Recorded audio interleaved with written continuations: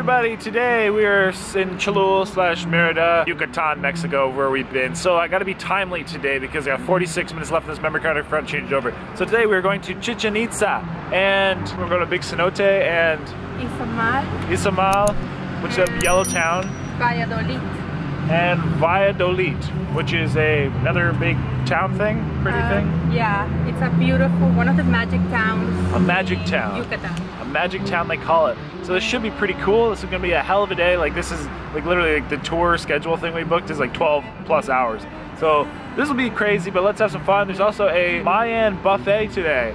So we're gonna have some fun, but let's go see what this day looks like, guys. I have no clue what to expect besides big pyramids, water, and fun. Yeah, and food. So let's get started.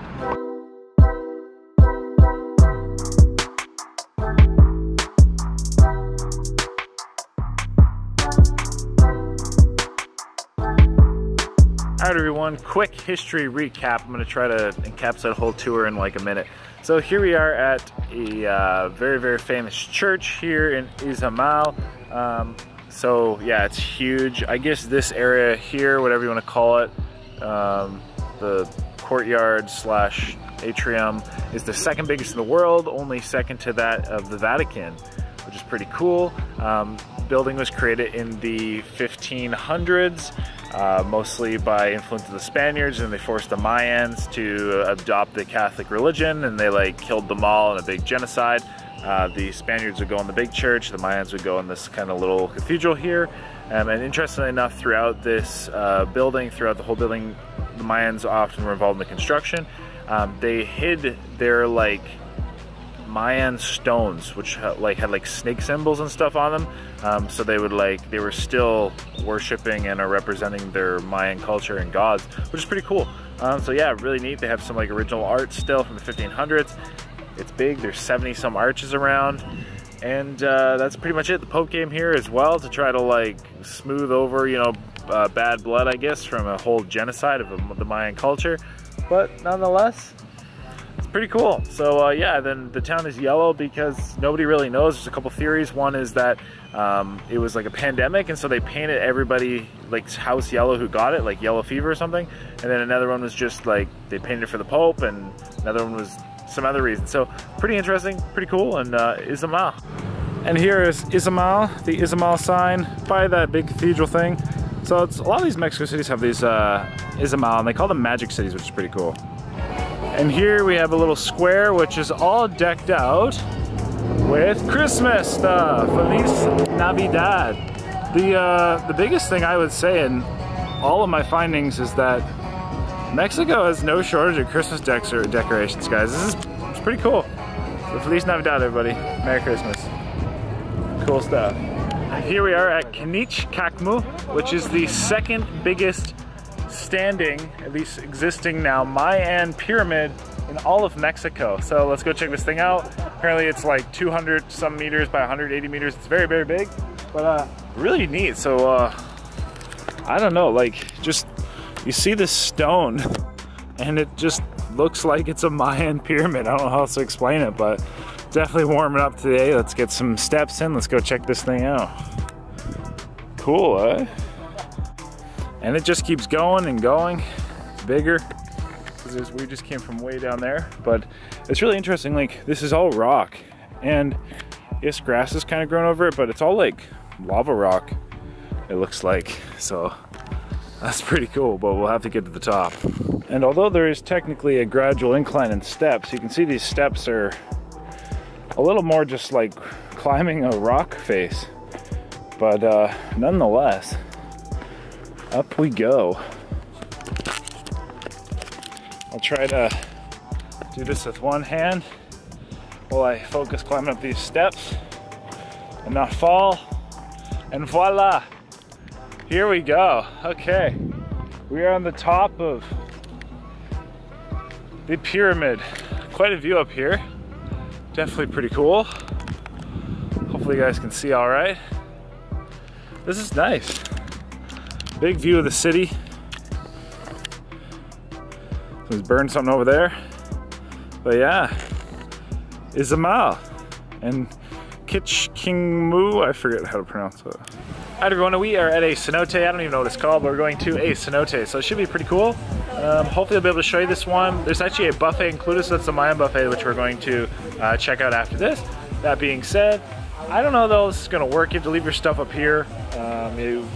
Life jackets are mandatory at this one. So yeah, we'll see how it goes. Hopefully I can get some footage and pictures, but we'll see what happens. I'll update you, hopefully be able to show you it. And if not, well, I'll tell you about it after. And holy crap, everybody, look at this cenote. This is huge. I don't know if you can comprehend, but like, look at like just like that, like of how big that is. That should give you an idea of how big this cenote is. So literally just a huge, huge, huge body of water. It's like 150 plus feet deep. Just insane. So let's go swimming. All right, the cenote was fantastic. So big, so surreal. It's crazy. It's just this big, big, big cave with water in it. It looks like something coming out of a movie, like the Alien movie. I'll try to show you some pictures from down below. But yeah, now it's time for the Mayan buffet, guys. A Mayan buffet. So this would be pretty cool. I have no clue what to expect, but authentic Mayan food here in Mexico, guys. So Mayan buffet, let's go have some fun. We don't have too long. We have like I think about 50 minutes. So let's go do some stuff. Then we're gonna see another pyramid after. But Mayan buffet, let's go eat.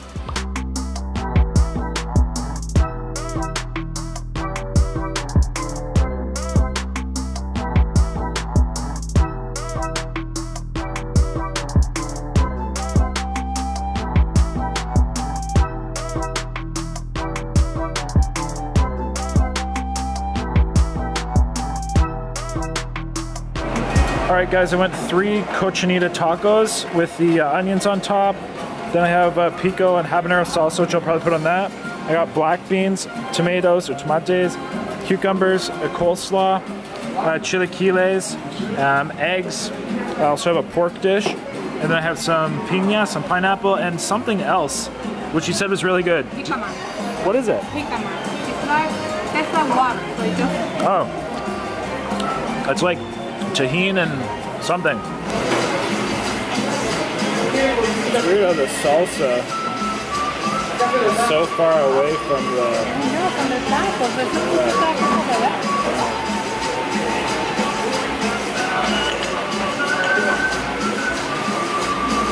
These are also not as spicy. They have a habanero salsa. I just tried it. It's pretty picante.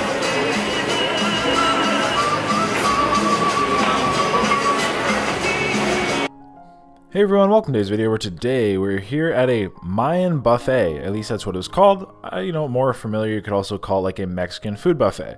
But specifically, Mayan being the traditional kind of Mexican culture, etc. So this was featuring a lot of what you could consider traditional kind of Mexican foods, at least in the Mayan culture. And/or again, there's definitely some modern features, don't get me wrong.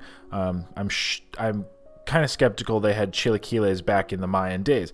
That being said, guys, so pretty cool. This whole day was really cool and definitely a unique experience. So this buffet was at one of the cenotes. So a cenote is essentially a great big cave which is full of water.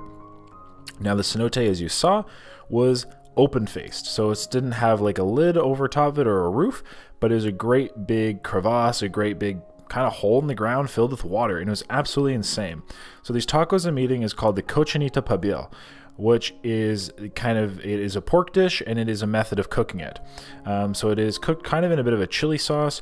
It's very, very nice flavors. It's not spicy, but it has lots of spices. Really nicely flavored. It was one of my, I think, favorite tacos that I experienced in Mexico. I will also say that throughout this video, my pronunciations are horribly wrong for most items, and it is, you know, none but my unfamiliarity with Mexico, but I will say I'm a little bit more familiar now. I spent more time there. This was very early in our trip. I also had some refried beans in addition to the tacos. Tacos, shout out those corn tortillas in Mexico. They are fantastic.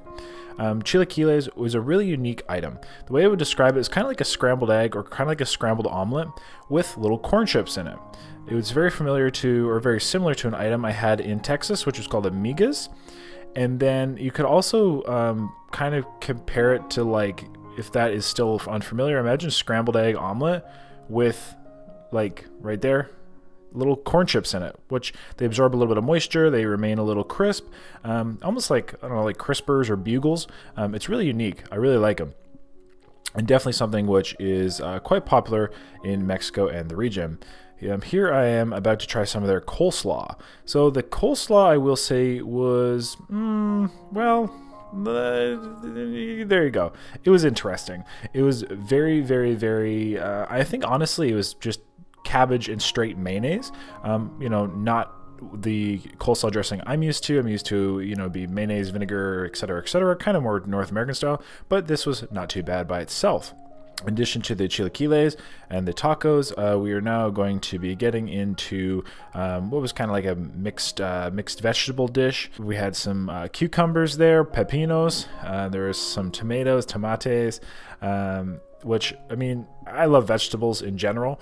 And so this buffet visit is really a kind of me just normal eating. This was not to like crush or destroy the buffet. This is like, hey, Joel wants to eat. We're at a buffet at the cenote, and you know, I didn't want to mess up the rest of my day. We had a big eventful day going to Chichén Itzá. So here I was getting into a pork dish, which was very peppery. It's good. And it absolutely was. The way I would describe this pork dish was kind of like if you've had like a fajita dish. It's kind of what it was. It seemed like it was, you know, kind of sauteed, you know, peppers, onions, etc., with kind of a grilled pork.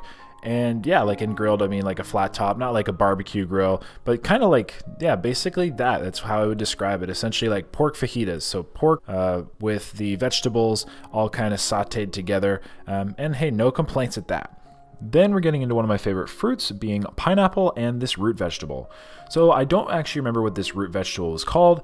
I tried Googling it. I'm unable to find the name, but it is a very crisp root vegetable, which they put tahini on. So it's like crispy, it's crunchy. The only, like the texture I'd almost compare it to is like a really crisp watermelon. But again, it's almost flavorless. And Alessandra ordered a drink, which I didn't see her do, so it caught me by surprise.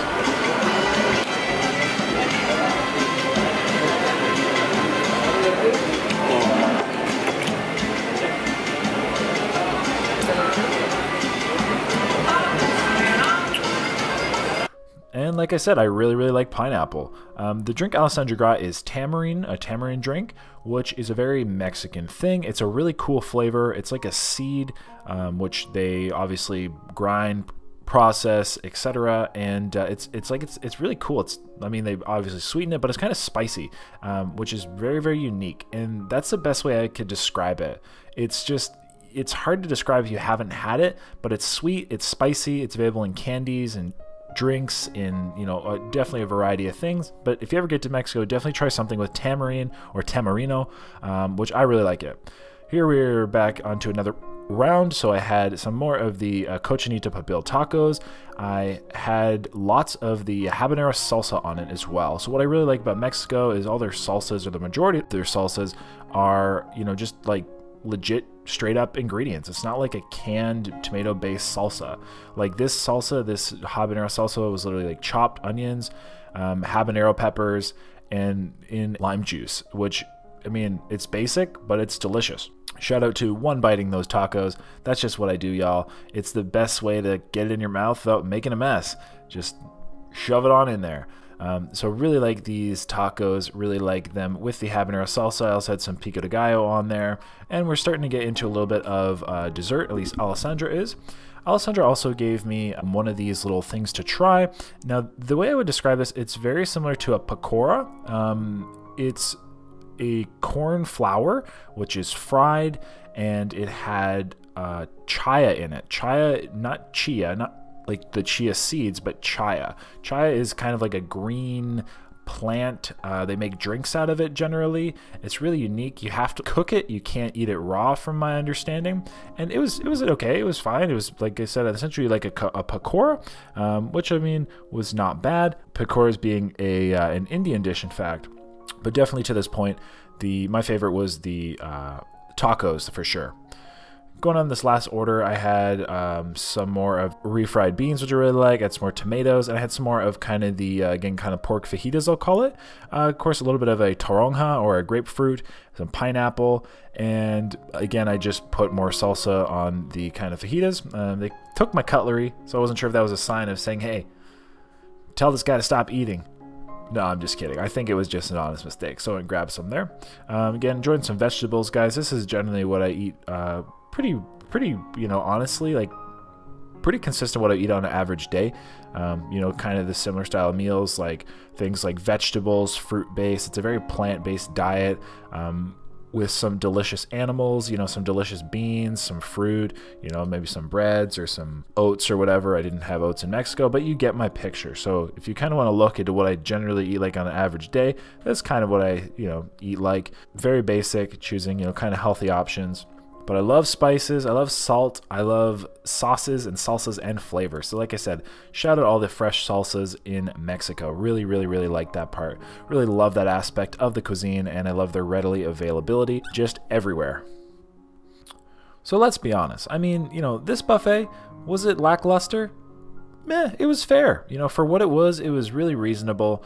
The cost for the cenote and the buffet combined was approximately about maybe about 13 or 14 US dollars, and then probably about, you know, I don't know, let's say 17 Canadian, something along those lines. So overall, like I said, no real complaints.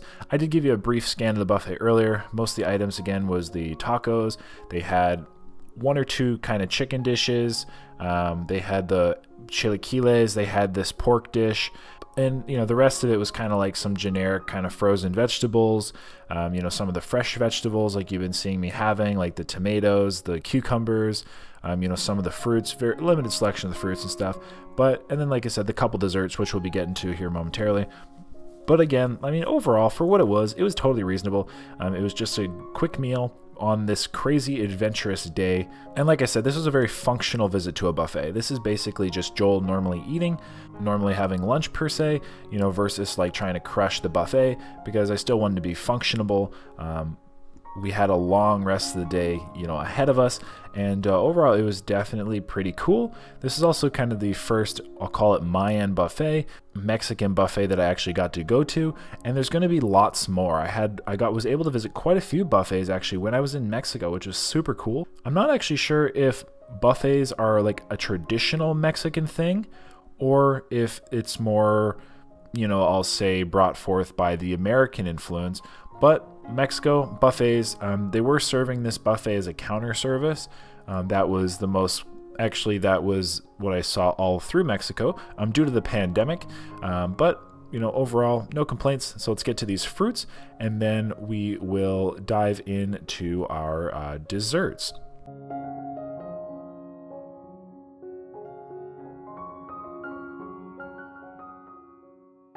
Muy bien. Tamarind? Tamarind? Agua de tamarindo. Agua de tamarind. There's your drinks, or your desserts. We good? Mm-hmm. Like it? Yeah, very good. Delicious. Bland. Bland. Muy bien.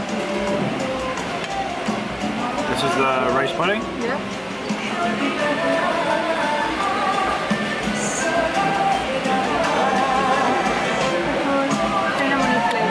Very soon.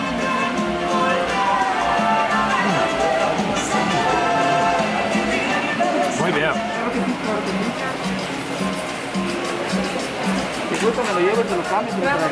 We have to go, but always time for rice pudding. This is delicious.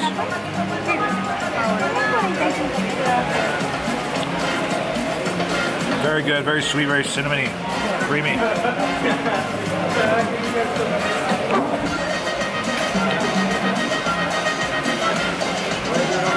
Ran out of time. All right, everyone, so there was the Mayan Mexican buffet. It was really good. I really like the Chichén Itzá, the tacos.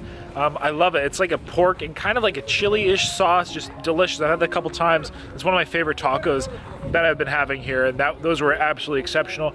Like, I'm gonna douse it every single time in the habanero salsa. They kept, all the guys were asking me like, you sure, you sure? I'm like, mas. I love, you guys, like, I actually love spice. Like, a habanero spice is really nice. Just like, you know, not in like sheer quantities. Like, challenges are different, but absolutely delicious. I really like that. The pork was pretty cool. It was like peppery. The rice pudding was really good. Tacos, I think, were definitely the keeper, the winner today. But the piña The pineapples, piña. Pineapples are really good as well. Yeah, we're out of time, so I can't really eat anymore. But we're gonna hit the road. We'll gonna go see Chichén Itzá, whatever. It's a big pyramid, so we'll get there and let's have some more fun. And here we are in Chichén Itzá, which is where the big Mayan temple is. Apparently this is a very, very big one. Alessandra, you've seen it. Is it massive? Oh, it's very massive. Yeah, it's beautiful. So we're gonna get some, do some walking after the buffet. And there's lots of really cool things for sale here. I'll show you some of those. I saw some a second ago, but like I said, very intriguing, the Mayan culture. Very interesting with all the skulls and all the colors and everything. So I'll show you some things real quick, and holy jumpets, I can see we're getting towards the mountain. Or not the mountain, the pyramid. Look at that, beautiful. Crazy. The art is just, and look at this woodwork. Like they look fake. T-shirts. And holy cow. Chi significa boca. Chen means well. The mouth and the well. Chen significa boca. Chi boca. La boca del pozo. The mouth and the well. Itzá here. And they used to play soccer or something like that. Es donde se jugaba la pelota o algo similar a un juego de pelota. It's not a game. It is a ritual. No es un juego, es un ritual. So sacred. All right, so talking about history and showing the place. So this is actually a big field where they used to play a game like, I don't know, it's not soccer, but it's like racquetball, we'll call it. But they could only hit it with their apparently hips and elbows. And 21 feet up in the air, 21 feet? Or wait, what was it 3 meters, 7 meters? I don't know, we'll say 21 feet, maybe it's higher. Anyway, they tried to put the ball through that. And apparently it was like a ball, I don't know, the size of like a mini watermelon, and it weighed like 3 pounds. And they would fight for the death, basically. They'd play, and the losing team, one of their members got decapitated up there. So, but this is huge. Like this is huge field. So, and this was like a big ceremony thing, and this is supposed to represent the universe. The ball was the sun, and yeah, this is insane. Okay, so here's the main pyramid. I'm gonna try to, again, give you a brief history. So there's actually 3 pyramids in this, on a great big platform you can't see, which goes down something like 17 meters, and then, or 17 feet or meters, either way, crazy. And then there's a cenote. No, big platform, and then 17 meters under this is a big cenote. So there's a big underwater cave under this thing. There is 365 steps in the whole thing, representing, like on all sides, representing the days of the year. It was, again, there's multiple temples inside. On the inside they found like a total jade leopard and stuff. The crazy thing is it's also built that, like on the solstice, I think it was March 21st, the sun falls in a certain way, which leads down this line and lights up the serpent, the snake head, which is right down there. Which the snake is, I guess, the Mayan, like ultimate Mayan god, and hence you see it everywhere. Yeah, with feathers, yeah. And then here is the temple of Venus. They have snakes all over it. This is the warrior temple. Over there they would perform human sacrifices where they ripped the heart out. And apparently in an eclipse, the sun or whatever comes like directly right through there, supposed to representing like a chest. So yeah, that's kind of that, which is absolutely insane. And this was recently declared a wonder of the world. No joke, it's huge. So this is crazy. And here's an area with which appears to be another pyramid, but I guess technically it's called the observatory. This area in general is, I guess, usually closed. So cool that it's open today. And again, still has the serpents there. Absolutely amazing. These have been there for like thousands of years. Obviously kind of washed away with the water and, you know, erosion, but just, it's ridiculous. You can see the detail and art and all this. I don't know how you'd even start to build this, so crazy. My mistake, this is the observatory, which really does look like an observatory. The Mayans were big in like astrology and calendars and the movement of the sun. So this obviously makes sense. So yeah, I guess this area is usually closed or often closed. There's even like more pyramidish buildings over there. So this is just, this place is huge. And here's another one. Seriously, these just appear to be never ending. There's what, now that's like 6 or 7? 6 or 7 pyramids here. Super cool. Oh, actually, is that another one? That might even be another one. Because like it's partially built up at least. So at least an old previous one. This is insane. There's just so many of these. And here's another one. This will be the last one. At least we get to see, but I think it's the last one around. This one is again huge. Like there's a lady over there. Absolutely giant. Here, let's see. This is what I look like. Hold on. That's what I look like next to it, but I'm far away.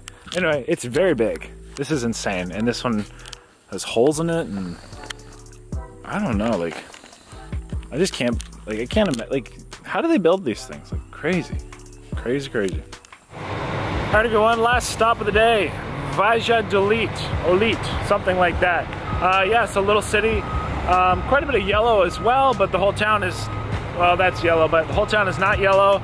But yeah, so we'll check this place out. I don't know what they're gonna have to offer here. Just kind of stop on in, check out, and here they're doing some shaved ice right there. Maybe we'll get something. It's been a long, hot day. It's been a lot of fun. Chichén Itzá was really, really cool. Definitely, like, I see why it's a wonder of the world. I would definitely recommend it. I see why so many people go. But definitely if you go, don't just try to see the main thing. Try to go see the, like, area we did at the end there with the observatory and everything, because it literally like doubled the amount of Aztec, Mayan pyramids buildings. So let's go see if there's anything here to check out. Good stuff. As you can see, the sun is setting. We have a very nice fountain. This is a well-kept little courtyard here. Tourist information with a free walking tour. It's kind of cool, actually. Yeah, there's a little fountain. Looks really nice. There's the cathedral. Seems like a lot of these towns have a cathedral in a square. Kind of, it very much reminds me of Merida. You know what I'm saying? But yeah, definitely a nice little area with the sun setting. Cool. It's cooled off a bit too, so it's very comfortable out.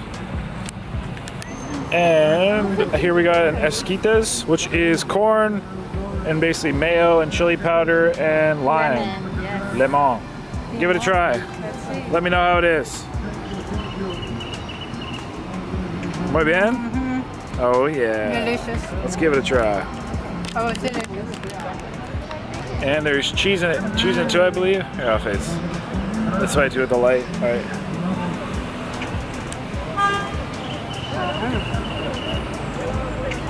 So good. It has so many like flavors and so much stuff going on. It's like just a little bit of heat, a little bit of acidity of the richness from the mayonnaise and stuff. It's very unique.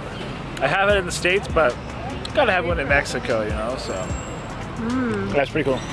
And Alessandra's getting a marquesitas, which is kind of like a pancake. They just put Nutella, but traditionally it's cheese, so it's queso. And they roll it up like that. So it's basically like a pancake with cheese, and then either something like a sweet topping, like a fruit, some other ingredient, or all the above. This would probably be good. Nutella and cream cheese. But anyway, Nutella and cheese. Look at that. It sounds interesting. Sounds delicious. Well, I'd give it a go. Is it hot? You gonna try it? Hopefully it's not too hot. It's good? You're gonna like this. Yeah? So good. All right, I'm a little skeptical, but So good. I will try it. Ready? Here we go. Oh, it smells like Nutella. I don't smell the cheese, I just smell warm Nutella.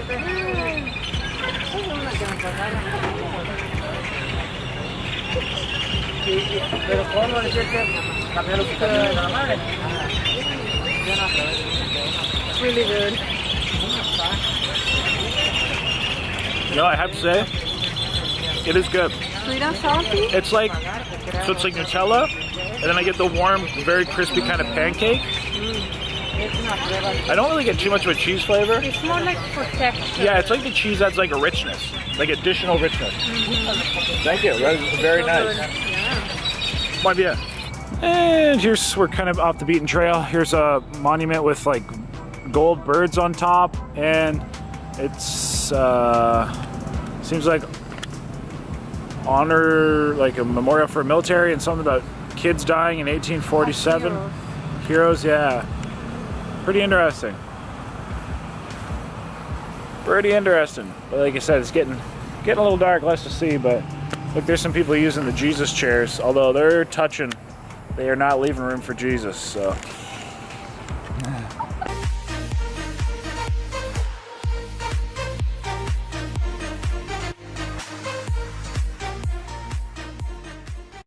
Alright everyone, thank you so much for watching today's video. I really appreciate it. If you click my face right here, you can subscribe. Yes, that's right, click my face, subscribe guys. It helps me out, it helps you out, then you don't miss an upload, and hopefully I can meet you when I come to your city.